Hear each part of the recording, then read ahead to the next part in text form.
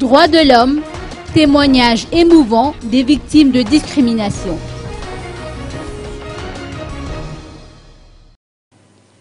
Des efforts restent à déployer dans le domaine de la protection des droits de l'homme à Madagascar, en dépit des efforts consentis par le gouvernement malgache. Chacun doit y mettre du sien, que ce soit au niveau de la communauté de base qu'au niveau des gouvernants, de la vie de la société civile, œuvrant pour la défense des droits humains. Aujourd'hui a lieu la célébration de la Journée internationale des droits de l'homme. Une cérémonie y afférente a été organisée à l'hôtel Carlton d'Anous, cérémonie marquée par le témoignage de personnes victimes de discrimination en tout genre.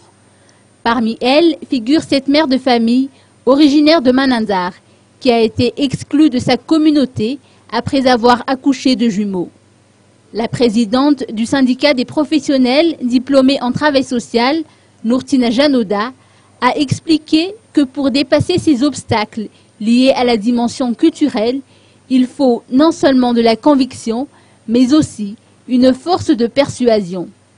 De son côté, le Premier ministre Koul Roger a soulevé la nécessité de promouvoir la paix et la cohésion sociale. Tout d'abord, salutations à tous les journalistes ici présents. Comme vous le savez, aujourd'hui, c'est la journée des droits de l'homme.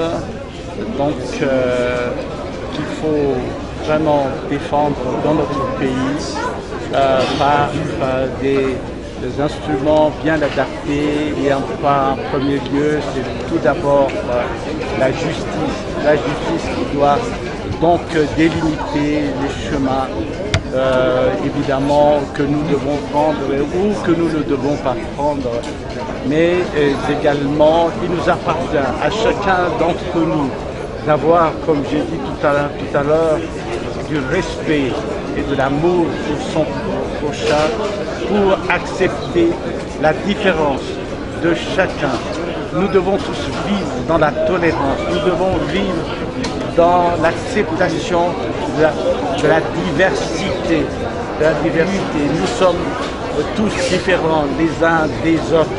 Et cette différence doit être perçue comme étant une richesse pour notre pays, une richesse pour le monde entier.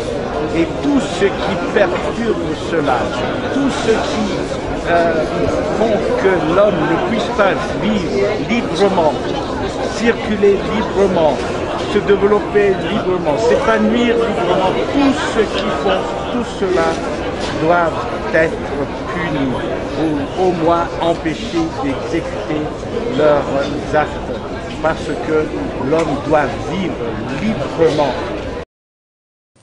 Cette célébration a été axée sur le thème des droits de l'homme, 365 jours sur 365 jours. Il convient de noter également que 10 projets de loi relatifs à la promotion des droits de l'homme sont en cours d'élaboration au niveau de la représentation locale des Nations Unies. Ces projets de texte devraient être inscrits à l'ordre du jour de la session ordinaire du Parlement l'année prochaine.